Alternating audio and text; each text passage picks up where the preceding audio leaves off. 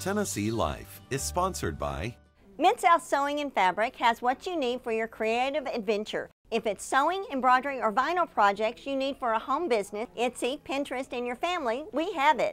Mid-South Sewing sells Brothers Sewing and Embroidery machines and the latest scan and cut crafting machine. Mid-South Sewing and Fabric in the Gallery Shopping Center. Tennessee Life is also brought to you by The Flower Pot. For over 100 years, offering flowers and same-day delivery with 2 convenient Knoxville locations. KnoxvilleFlowerPot.com. And by viewers like you. Thank you. In this edition of Tennessee Life, we get active outdoors with some bicycling, baseball, and paddleboards. First, a U.S. Pro Cycling champion from Tennessee pedals his way to a huge win. Jonnie Brown talks about training and growing up in the volunteer state. AKA #Johnny Knoxville.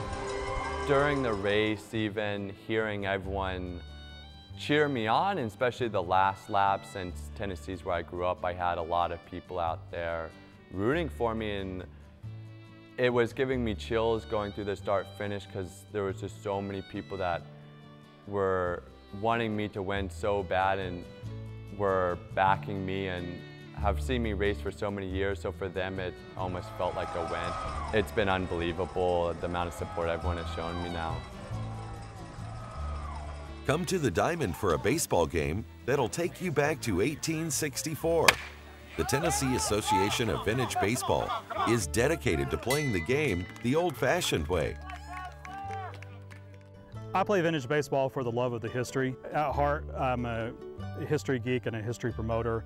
I also feel that you should be connected to the place where you live and to the stories that are there. That's what makes us unique and what makes us relevant. And so all those things come together in vintage baseball in a very unique and personal way. Expert and beginner, day and night, people are getting on board. A paddleboard ride in downtown Knoxville. Those stories next on Tennessee Life. Thanks for joining us for this edition of Tennessee Life, highlighting baseball, boards, and bicycles. I'm your host, Vicki Lawson. Recently, Knoxville hosted the biggest race in American professional cycling, the U.S. Pro National Championship, and one of Tennessee's own conquered the course. Jonnie Brown has done it at just 21 years old, making him the youngest cyclist to win the race. We spoke to Jonnie about growing up in the volunteer state, how he got into cycling, and what it's like to wear that coveted winner's jersey. Back with a live look at the finish line where the professional men gathering for their start in just a few minutes here. We're going to start with introducing some of those top riders. I think Knoxville is one of the best places in the country to train because we have the mountains right here, but you don't have to ride the mountains every day if you don't want. So it's like I can ride to the mountains in an hour, but if not, I can go do flats or rolling hills. So it kind of has the best of all worlds. I'm Jonnie Brown, and I'm the current U.S. Pro National Champion. I'm the youngest person to ever win the U.S. Pro National Championship, so I am 21 years old, and it's definitely special for me because going into next year now, I will be doing these under 23 races still as the Pro National Champion, and it's never really been done before, so it puts pressure on you, but it's at the same time really special. I'm originally from Tennessee. I grew up outside of Memphis, so it was a small town of about 20,000 people, and it was a bit strange because I was homeschooled as well growing up, so it was small town, homeschooled, so a bit secluded sometimes, but my dad got me into racing at a really young age, and then from there it was starting to travel and visit new places, and the homeschool ordeal wasn't too big of a deal then. My dad used to race professional back in the 80s. He mostly raced in Costa Rica or Central America, so he's racing for teams down there. Costa Rica has a race called Tour of Costa Rica, and it's 21 days, so it would almost be like the Tour de France for Costa Rica. And he definitely was good and raced hard, and then put that into us once I started racing and my brother. There's 4 of us in all, so I have 2 older brothers and then a younger sister. So my 2 older brothers are 8 and 6 years older, so it was almost like a big gap. And my second oldest brother got into bike racing at a pretty young age from our father as well, and then I grew up watching him race at a young age, and then it was one of those things, that's all I wanted to do growing up, was to start racing my bike. And you can't hold your first official USA cycling license until you're 10. So I couldn't wait until I turned 10 years old so I could start racing. And at about 15 is when I noticed cycling was something that I could definitely keep pursuing in the long run. Up to that point, it was always more for just fun and having fun and spending time with my dad and my brother. And by the time I turned 15, I got my first podium at nationals, and then I went to Europe in August of that year and spent a whole month in Belgium and racing over there. And then I came back to the US, and it was almost like, okay, I had a lot of success in Europe racing against all these foreign guys and the best people in the world. Then from there, it just kept rolling and rolling until I got my first professional contract at 19.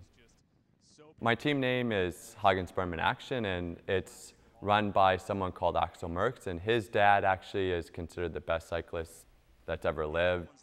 Lance Armstrong originally started the team in 2009 and asked Axel to be the director, and once things started going sour for Armstrong a couple years later, he sold the rights to Axel, and from there Axel took over, and at this point it's the team that everyone looks to and they try to get a contract, and I was fortunate enough to get one, and there's 16 of us in all on the team per year, and so it's limited sometimes, but take your opportunities when you can take them.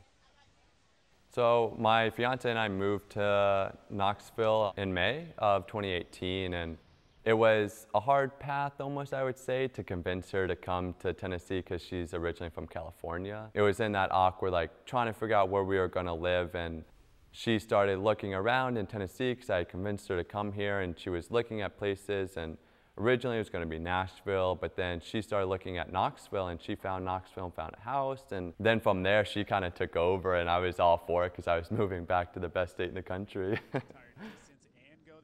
It helped a lot coming back to Knoxville because of the U.S. Championship last year. Having nationals here definitely helped because then I knew what it was like already, and it helped me, yeah, not come into it blind. The weather in Knoxville this year for nationals was a bit tricky, so we started out and it was really warm and really sunny, so it was just trying to keep yourself cool. Then midway through, all of a sudden, we're getting dumped on, and there's kind of some rain coming in, and it made even the course a bit slippery, and it made it really muggy. So at the same point, you're like, oh, it's raining, so it's technically shouldn't be as warm, but then you're sweating more because it's just so humid out. And I think it caught some people by surprise because you just don't take as many fluids in, and then 2 laps later when it's sunny again, you're like, why am I cramping? All of a sudden it was cooler for the last hour. The most challenging part of the course for me was definitely Sherrod Hill. I'm not that much of a climber, so anything that goes uphill always kind of starts to make me hurt a little. In the break, looks like there's been a little bit of separation up here because that is going to be Hagen-Sperm in Action's Jonnie Brown, who has now attacked off the front of this group. So the last lap and a half when I was solo, it was no longer Jonnie Brown has hit out on his own. Going through my mind was, well, the 3 guys behind me are the best racers we have in the US right now. And if they all work together, they can bring me back, no problem. So in the back of my mind, it was always like, well, if I just make it to this point, I'm happy with that. And I kept putting kind of small goals in my head, just make it to this point, and then if they catch you, that's okay. And then it just kept going further and further. And once I was in the last few kilometers of the race, it was almost like, well, I can maybe hold him off. Like he's doing it. Look at Jeff Lauder screaming out the driver's side window saying, come on, Jonnie, dig deep, now's the time. And then not until I took the right-hand turn for Clinch Ave, it was like, well, I could do this. So I sprinted as hard as I could up Clinch Ave, and once I took the left-hand turn, it was like, oh, wow, I did just do this.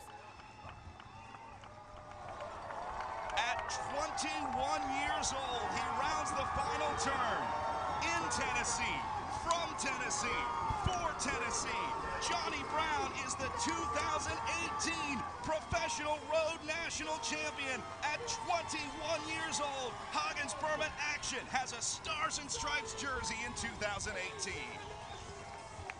Look at his brother. Even now, I don't think it's fully sunk in 3 weeks later.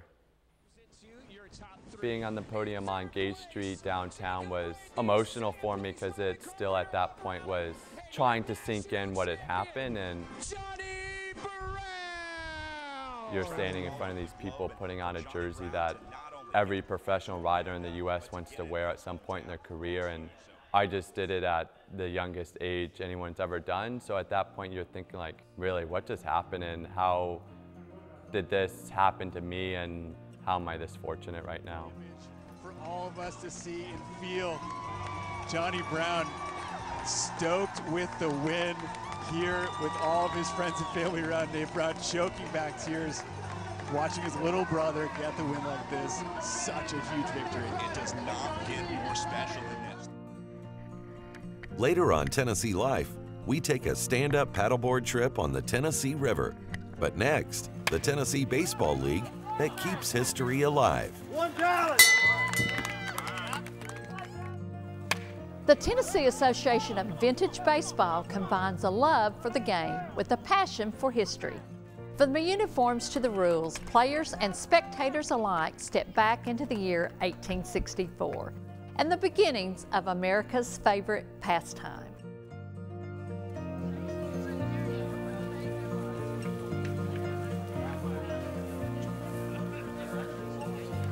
Welcome to the third game of Tennessee baseball.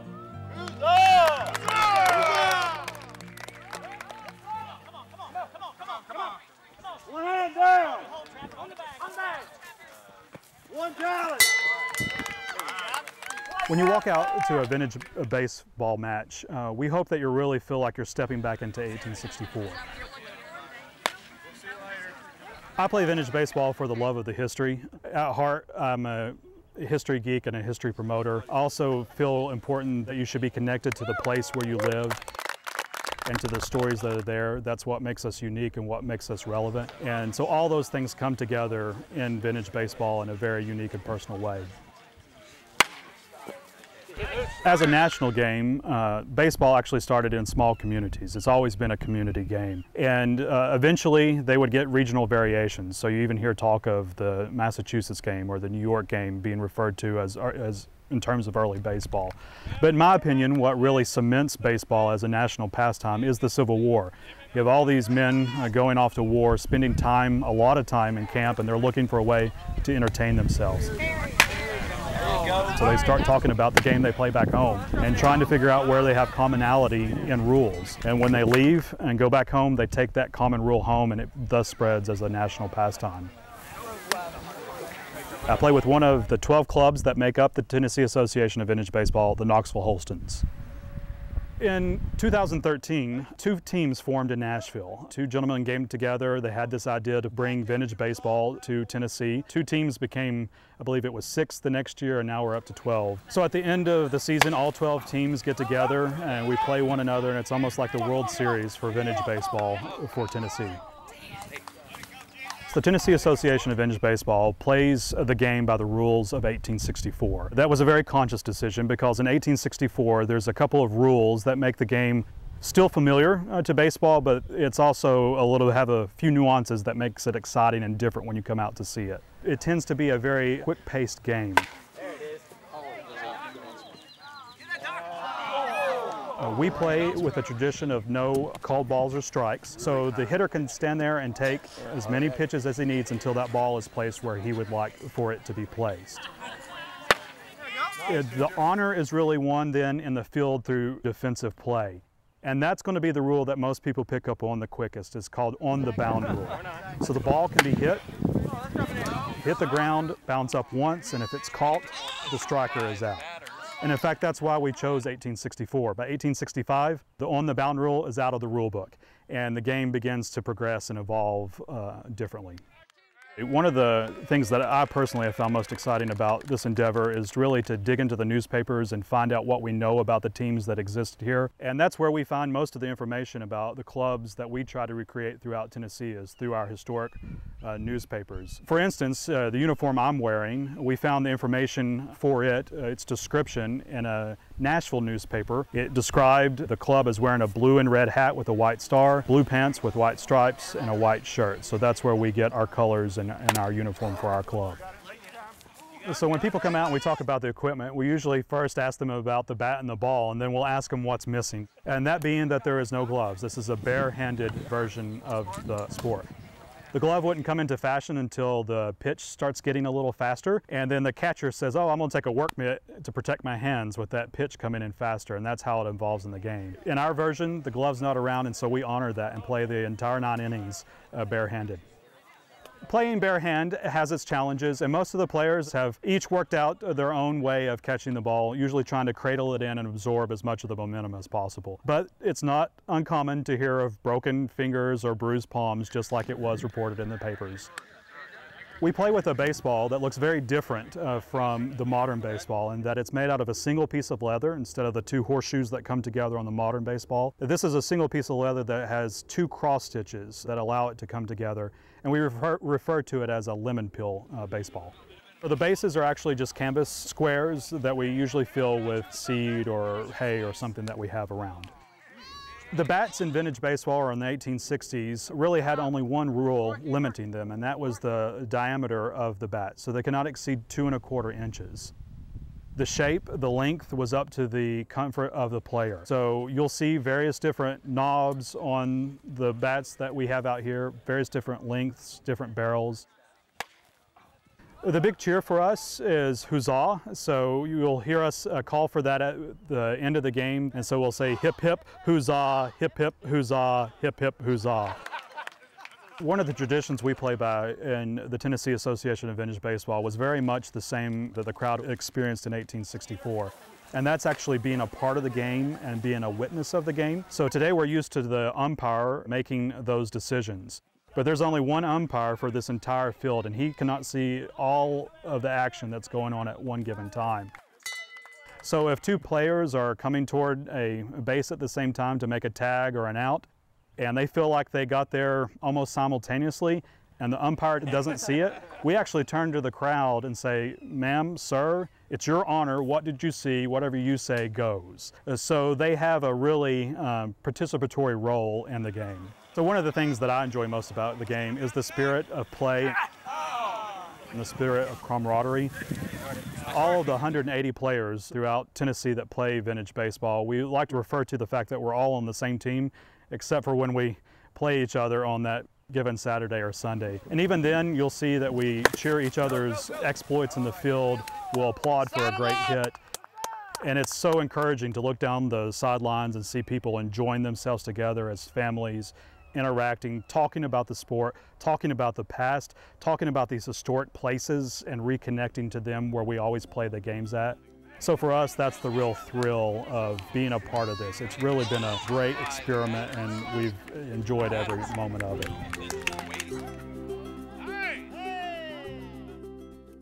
Across Knoxville, more and more people are taking advantage of a unique outdoor activity. Along with the boats and kayaks, you'll find plenty of stand-up paddleboarders on the Tennessee River. We spoke to the owner of Billy Lush Boards and Brew about why he wanted to bring paddleboarding to Knoxville.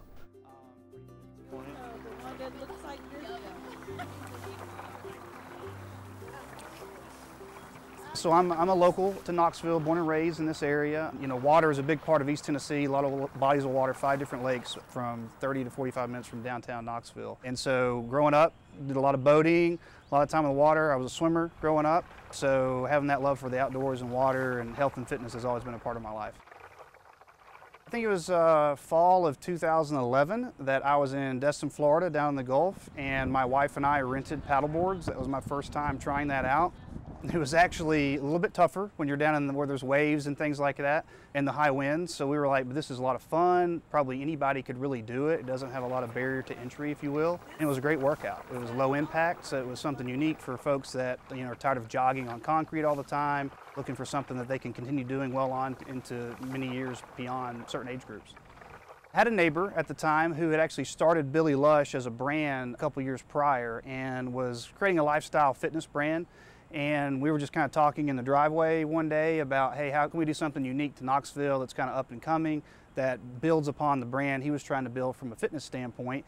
And that's where we thought of the paddleboard idea and doing lessons and yoga instruction, fitness classes. And it kind of formed from just conversations in the driveway in the evening. When we first started, we could get 10 people on the water. And a lot of times half of those boards weren't being used when we first started. And now we can get over 40 people on the water with our equipment. Our building is basically about 100 yards away from the Tennessee River. So we are right downtown Knoxville, really convenient access to the water for us. I would say the urban wilderness is basically bringing the outdoor experience of being in the woods or in a park, or even in the mountains in East Tennessee, and bringing it into the city environment. So that enables you to be close to home, not to travel really far, and still have that feel of being out in nature. We give folks that opportunity to experience the water where pretty much everything else within the urban wilderness is on land. So that's the unique aspect that we bring, whereas we're real close to that, and that gives an alternative to what you would typically find within the urban wilderness. So walking and running, that's kind of a common, exercise activity, but with all the water access that we have, being able to go paddleboard to kayak right here in the downtown area, this equipment is very big, so it's not convenient for you to have those things downtown. So there's definitely an opportunity to get people on the water for something that's unique from an exercise standpoint.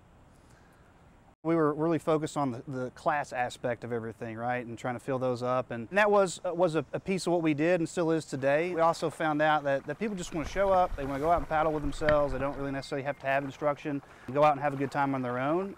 And that's been the biggest driver of our business, is just the everyday rental aspect of what we do, where it's convenient. We're kind of full service, which is different from what separates us from some other rental outfits in the area. You just show up, you sign our waiver, and we get you on the water. You don't have to touch the equipment, you don't have to carry it. I think that adds a benefit to what we do.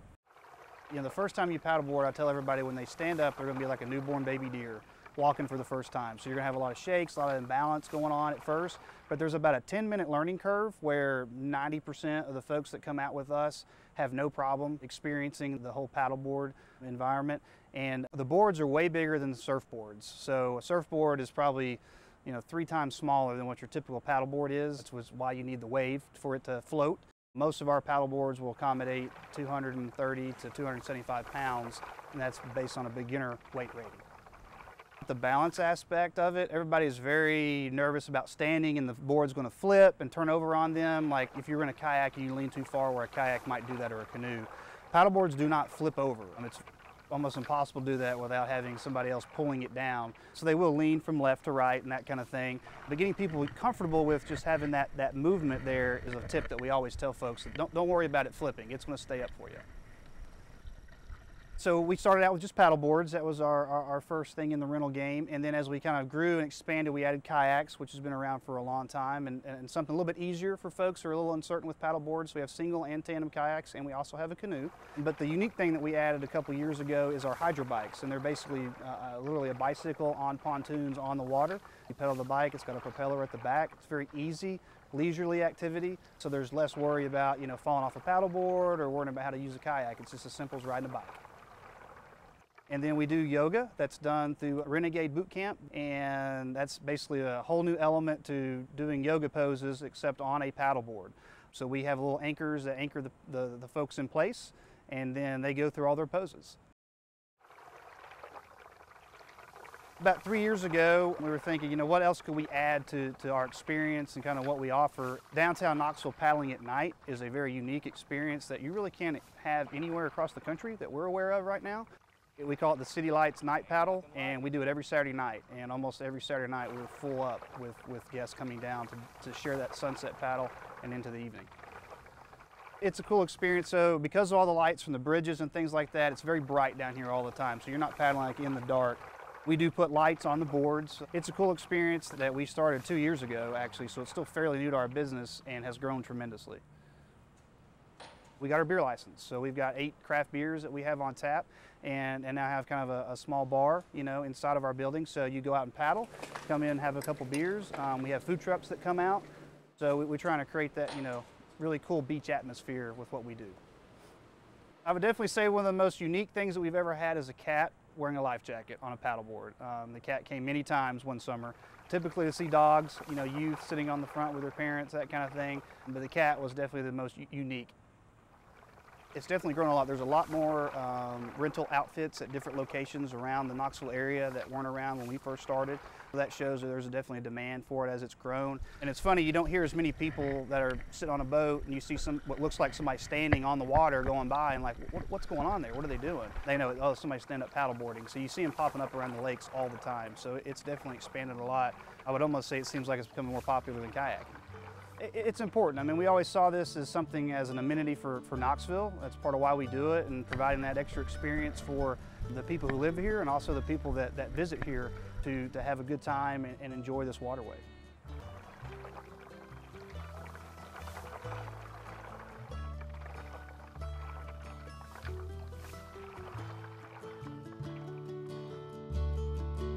We hope you can get out and catch a game, ride a bike, or head out on the water to enjoy the beautiful outdoor opportunities in our state. I'm Vicki Lawson. See you on the next Tennessee Life.